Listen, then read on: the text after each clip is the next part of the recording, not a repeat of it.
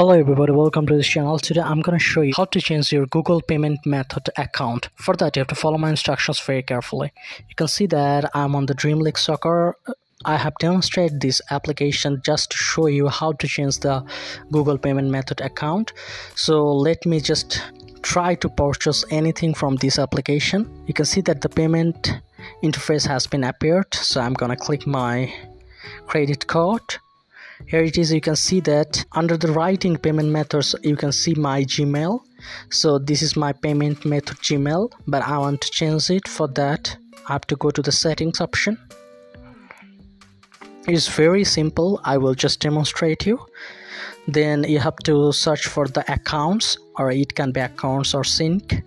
So here are all the accounts of this device. You have to delete the existing Gmail. You can see that this is my existing Gmail account for the payment method. I have to just click on the remove account, but for this video I'm not gonna do this because all the data files will be deleted if I remove this account. So you have to remove all the account except which you want to add as your payment method. After that you need to go to the Google Play Store, and from the top right corner you need to just log in through the particular Gmail which you want to add as your payment method. That's all. Your payment method Gmail will be changed. So this is actually an easy process. There can be many ways shown to you by other YouTubers, but I think this is the best and easy process, and it is working 100%.